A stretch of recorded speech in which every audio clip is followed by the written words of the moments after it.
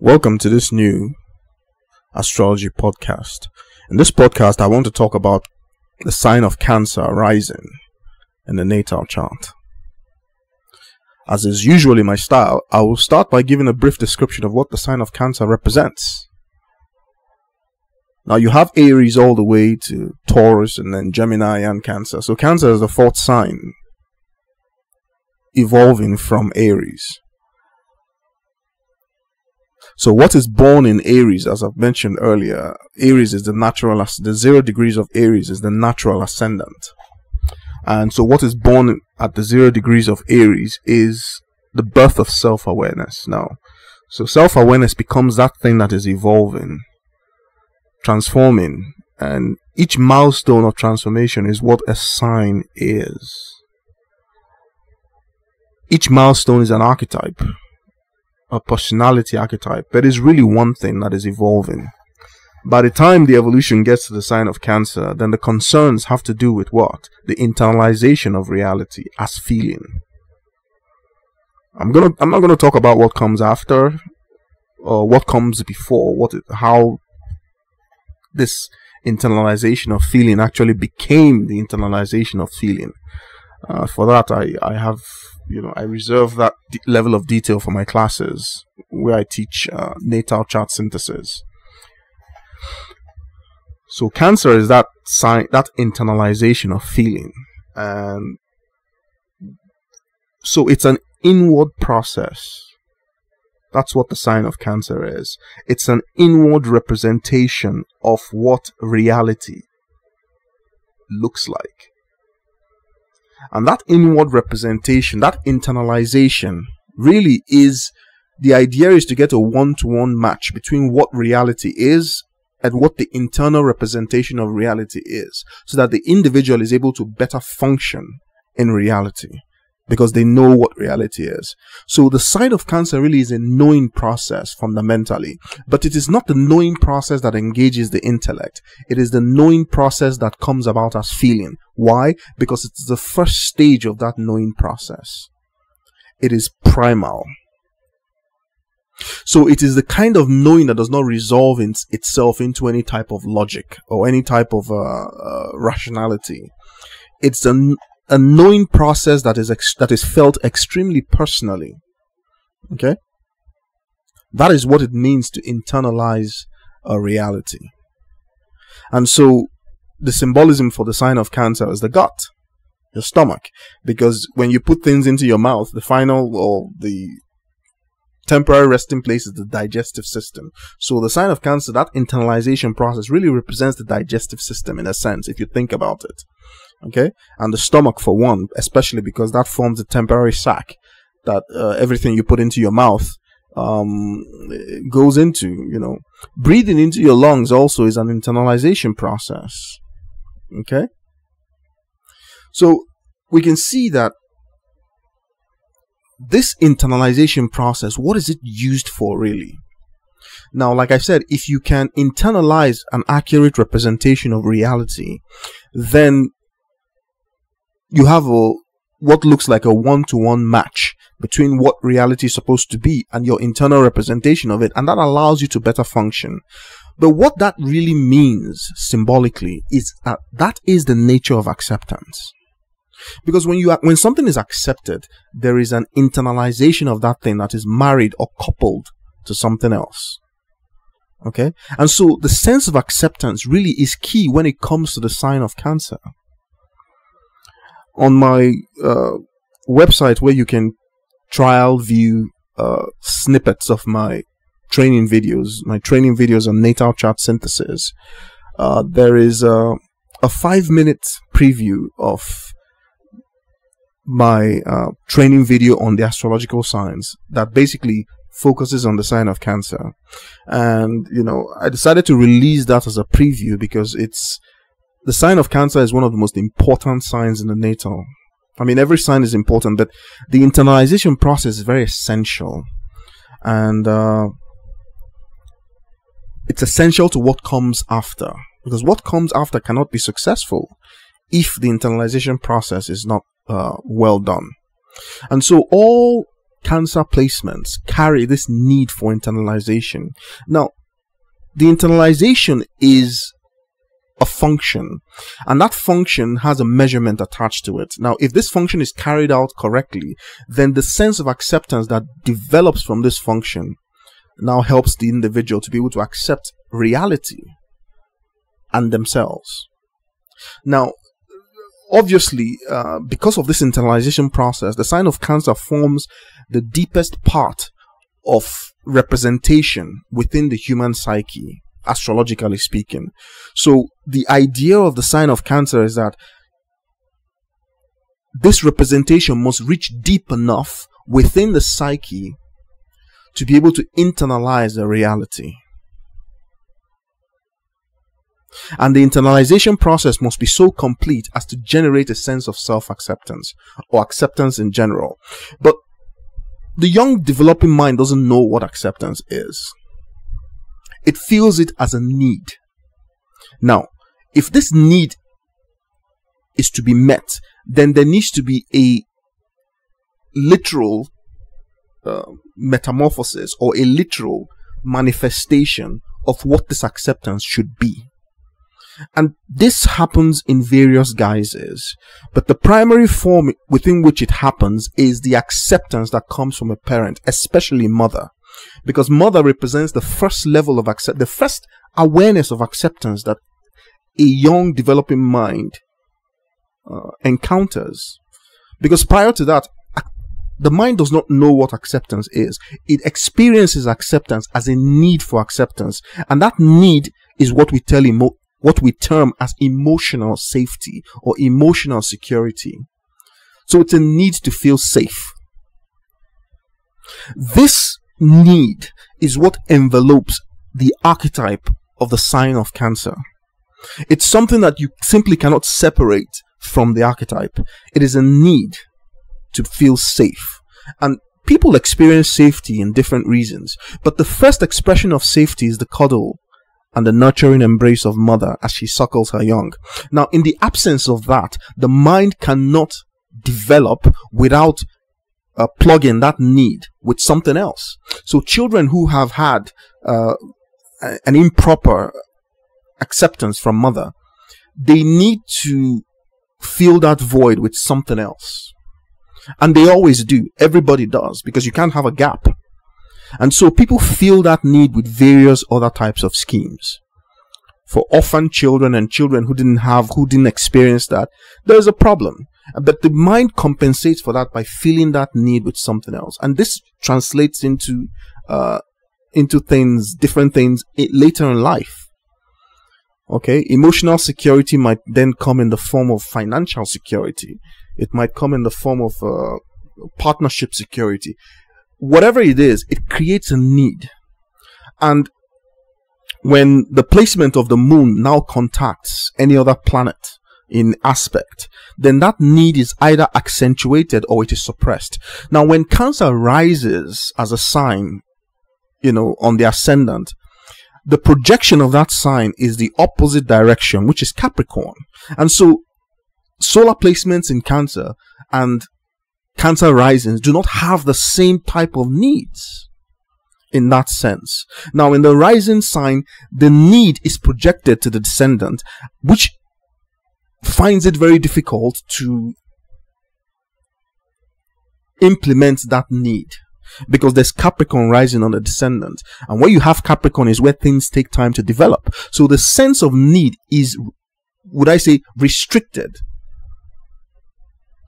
It is rationalized down to the point where the individual begins to tell themselves all the time that there is no need. They can be self-sufficient.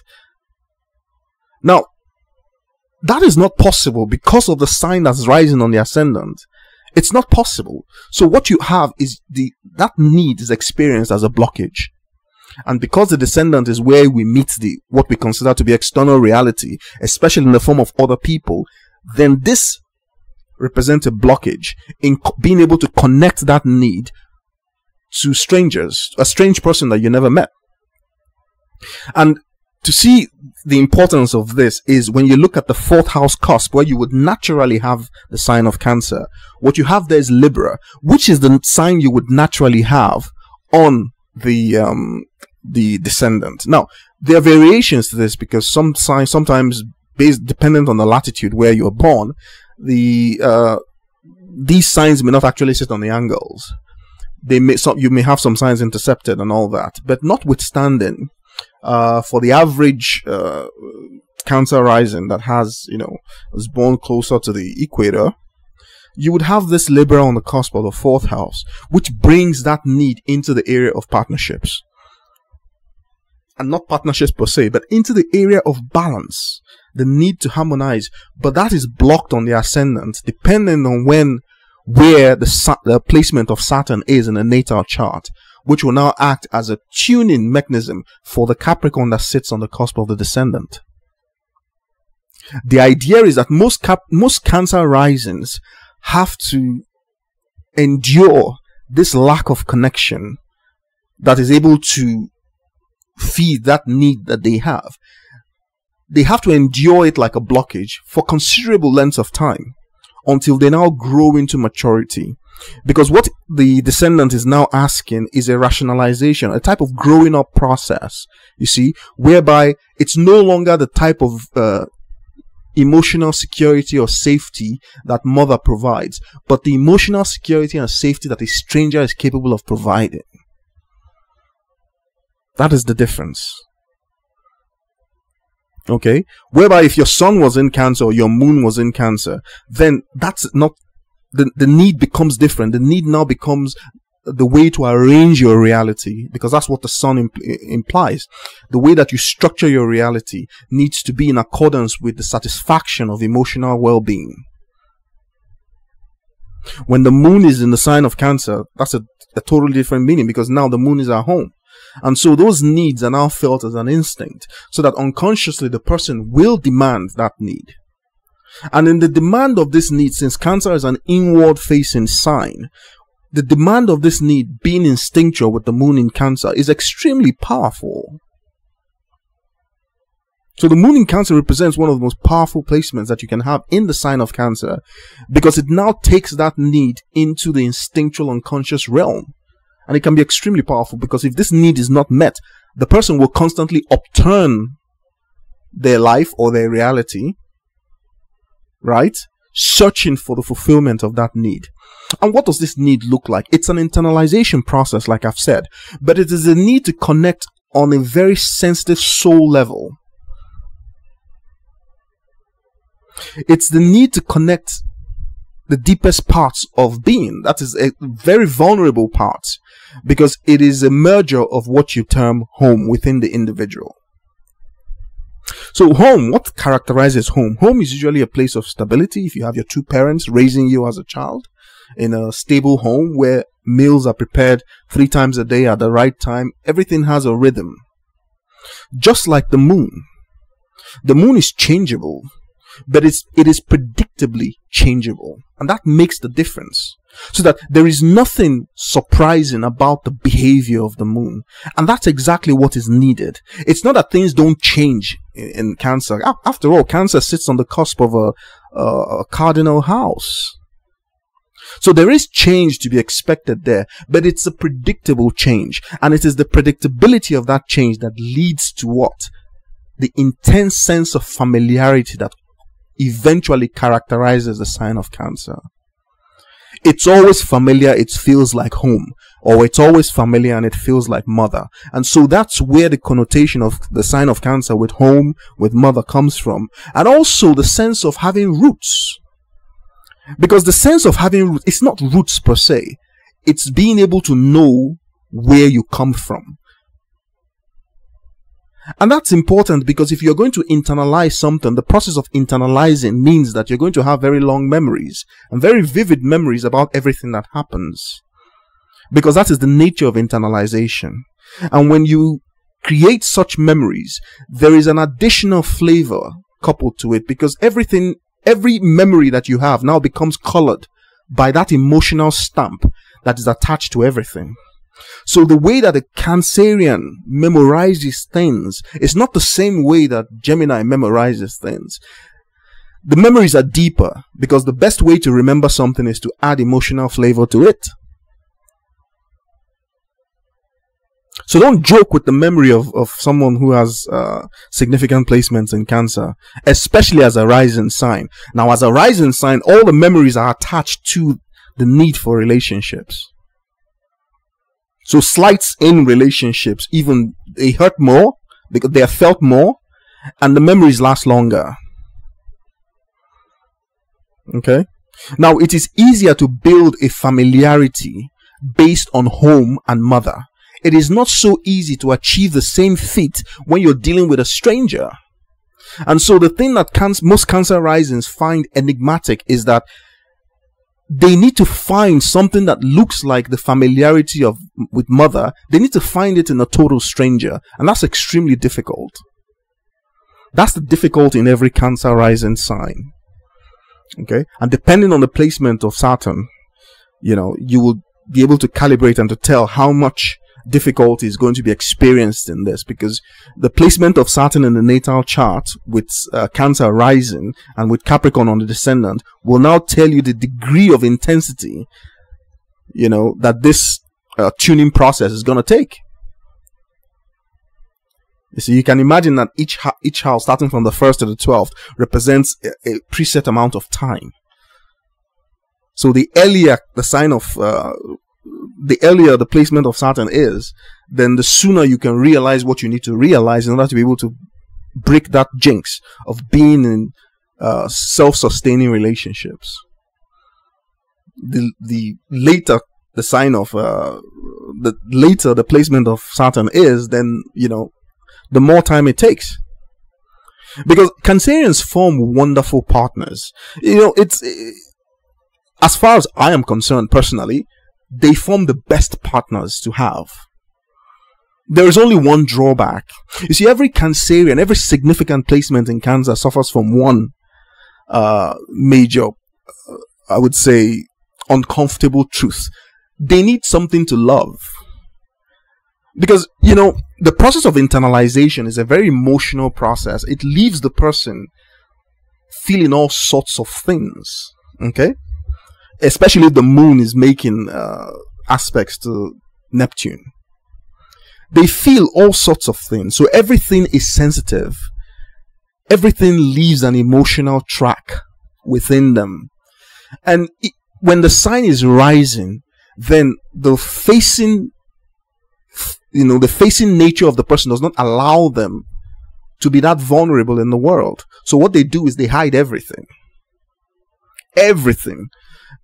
Now, the process of hiding everything means that you will not be able to tell that every single statement, every single action leaves an emotional trail within the Cancer rising personality.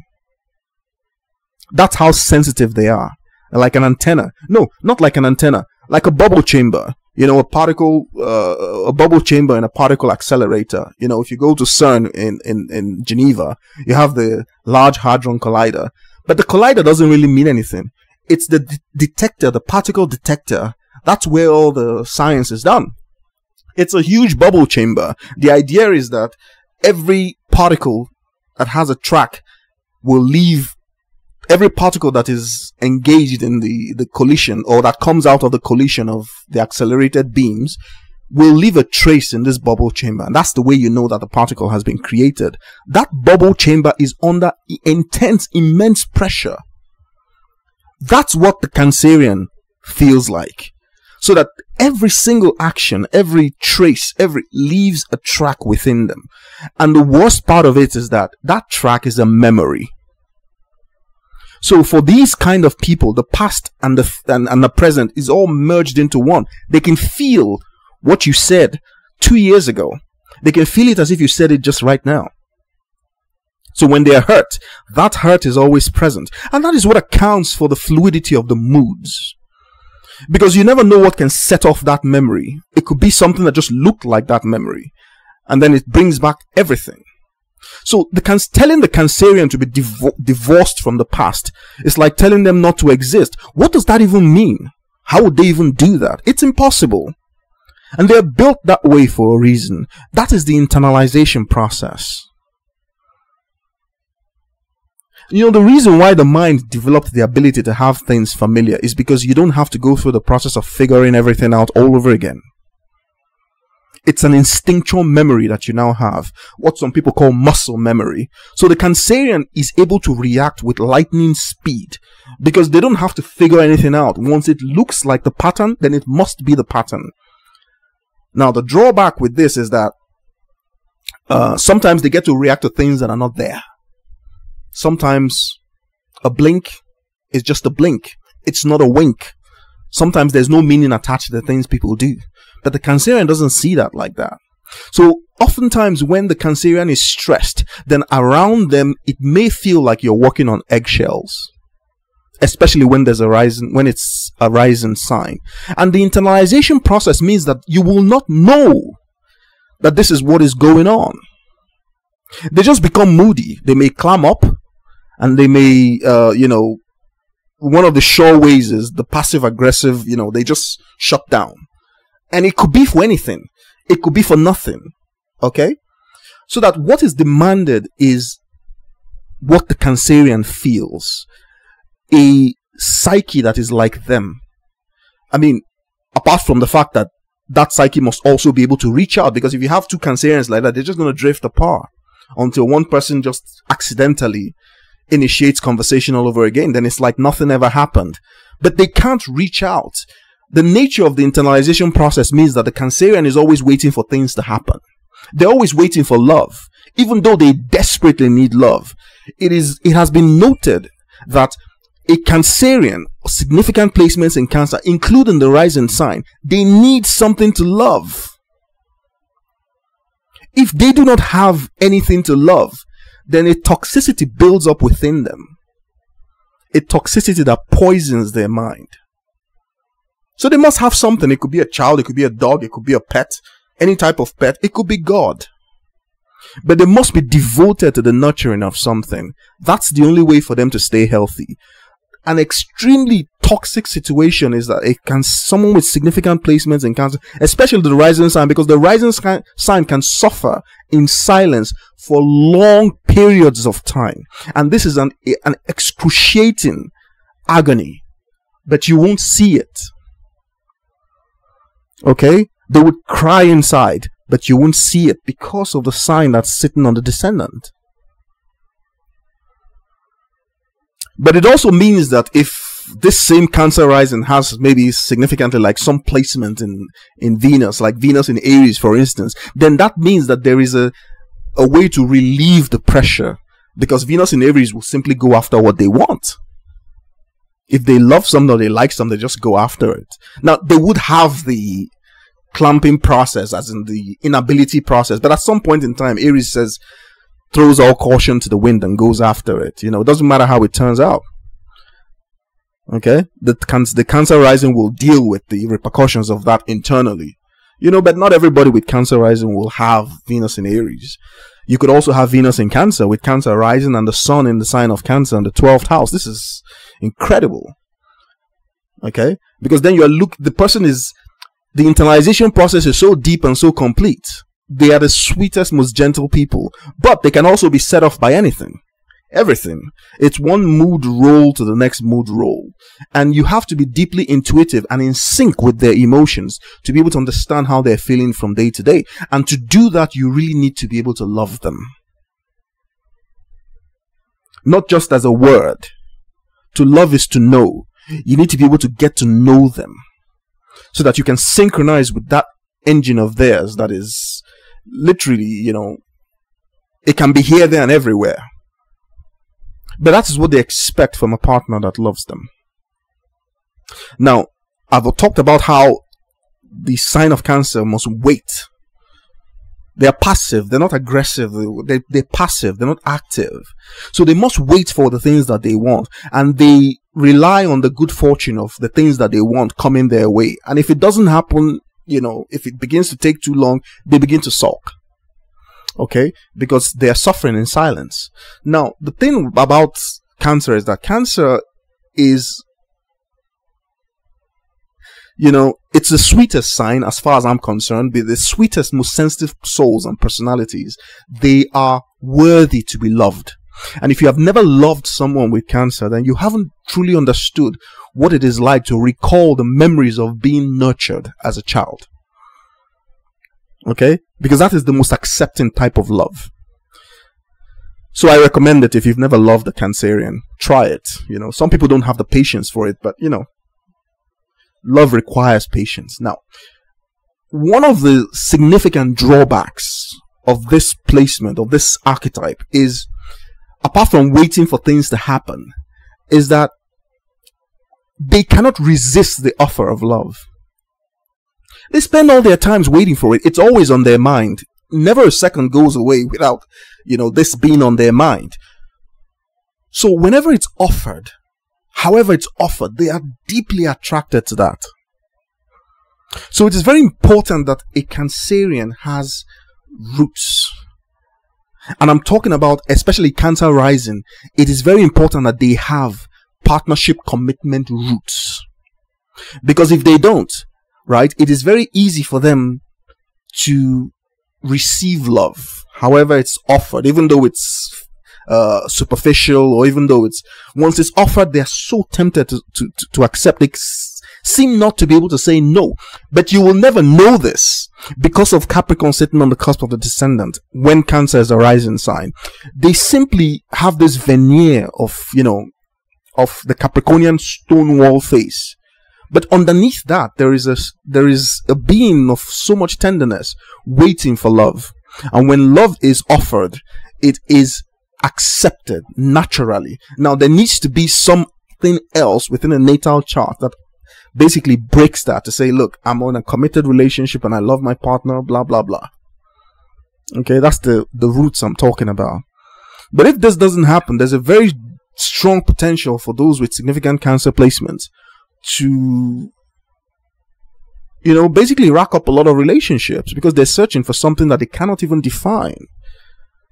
It often feels, these feelings that they have are so primal, in the sense that they're not primal like in the sense of Scorpio, that are very deeply sexual, looking to connect and, reach deep beyond the orgasm into a source.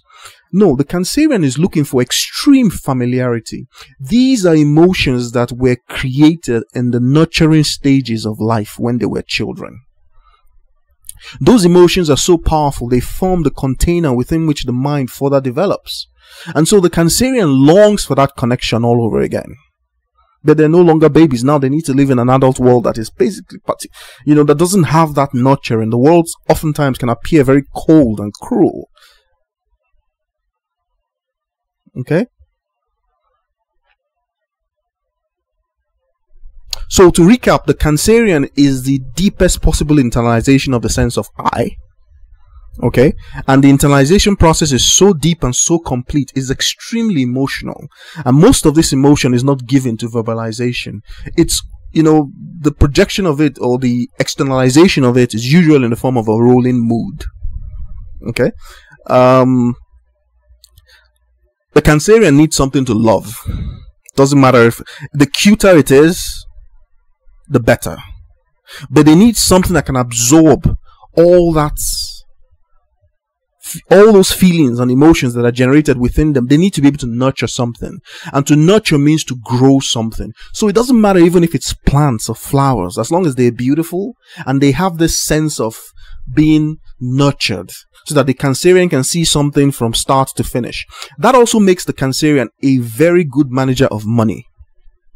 Because part of the security drive is having feet planted on the ground securely. So they like to have this nest egg that they don't gamble with. Usually the Cancer rising would like to marry into a well-to-do relationship. It would like to be in a well-to-do relationship with a partner that has achieved something in the world.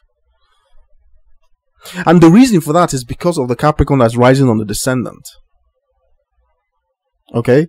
The need is to be able to have a partner that you can respect. So the partner must have achieved in some field. It doesn't matter what it is, but the achievement must be socially acceptable.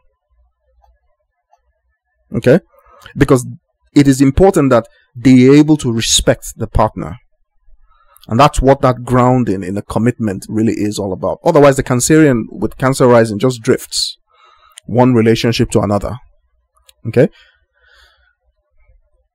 Now, it is also very important that if you love a Cancerian, someone with Cancer rising or someone with significant placements in Cancer, you must demonstrate that love. It's not just okay to say that you love them.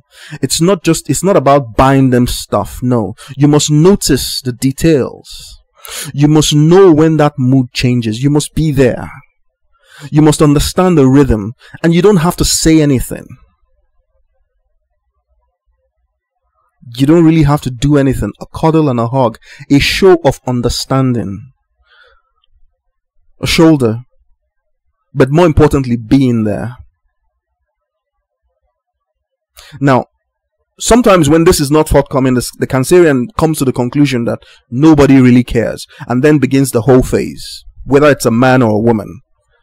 They just don't care anymore, and they would roll with whatever hand is offered, until it drives them so moody and so annoyed at themselves that they disappear for a while, and lock themselves up away, while they internalize their sadness. And something needs to snap them out of that. Ultimately, they come out, and if Cancer is rising, with the exterior face repaired, and then stonewalled again. It's almost like nothing ever happened, and they begin the entire process all over again. But the internal clock is ticking for this Cancer rising. You see, they feel it, and it worries them. And when someone with significant cancer placements begins to worry, ooh. It's the one disease that afflicts them terribly. Worry. Okay? Because worry leads to sadness, and sadness leads to moods that become passive aggressive, and it's difficult to break the cycle. Now, if you are lucky enough in this life to fall in love and to have the love returned with a Cancer rising or significant placements in Cancer, well, you need to know that you have someone who will almost smother you with love. And you need to make sure that you have the temperament for that. Okay? They will demonstrate affection in ways that are nurturing. They will cook for you. They will make the place cozy and warm and loving for you. You know, they expect you to spend time in that environment. Because not being able to spend time in that environment simply means that the love is not reciprocated.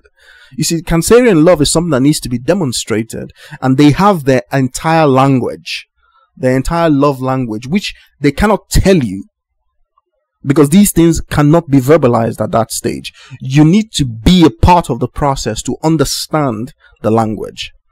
That is what it means to love these people. You must be able to know them, and when you are able to internalize their reality as they have internalized it, then you have a wonderful partner on your arms.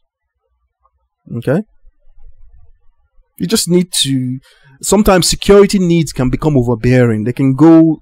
When things have begun to be imbalanced because of the Libra that sits on the cusp of the fourth house, then the Cancerian can play a lot of games. A lot. As a way of defending what they consider to be their sensitive and vulnerable self. They will play games, and those games will involve telling a lot of untruths. It comes with the territory. So it is important that if you must love this personality, you must really get to know them. That's really what it is.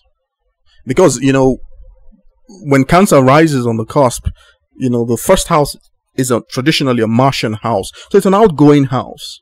It's a house that is concerned with assertion, aggression. But the Cancer is not aggressive. The aggression then becomes passive aggressive. And so when things begin to go wrong and maybe you've tuned out of their cycle, or their mood cycle has become so random because of an internal disturbance that hasn't been dealt with, then what you would have is a series of passive aggressive moments. And sometimes it may lead to actual aggression in terms of an emotional outburst when they cannot keep it within any longer. And you'll be like, where did this come from? But it's been there bubbling all through. Okay? So they may throw tantrums, that feel childish sometimes over things that you may consider to be unimportant. But if you don't, then you haven't tuned into the Cancer. You haven't tuned into the personality. Because like I said, everything leaves a streak, and everything leaves an important streak. Now, you have to decide for yourself if this is what you want. Okay? Because it's not intense per se, but it's a water sign. It's an emotional sign. So you're dealing with someone who is very emotional and very sensitive. And you cannot be in a situation where you need to be told everything. They're an instinctual creature. Okay? So by the time they start throwing things around and getting very moody or having outbursts, then, you know, the internal reservoir is filled up. Okay? And did I also mention that they're very fertile? Usually the two periods coincide. When, you know, because it's Mars and the Moon. This is, you know, a very fertile period. So if you have Cancer, the sign of Cancer rising as your ascendant, and you want to get an insight that is synthesized, because there's a difference, you know. People cannot be understood without synthesis. The construct of what it means to be a human personality is too complex to make itself amenable to any other thing apart from synthesis. Now, synthesis is the process by which everything in the natal chart is considered at once, with only a single perspective produced. So it is not reducible to the sum of the parts. Yes, you have the ascendant that has a significant impact, because it's like looking through a pair of glasses or something. You know, if you wear shades, then everything is going to look shady in terms of darker, or, you know, if you look through a red filter, then everything takes on a red hue. You look through a green filter, then everything takes on a green hue. The ascendant is like a filter.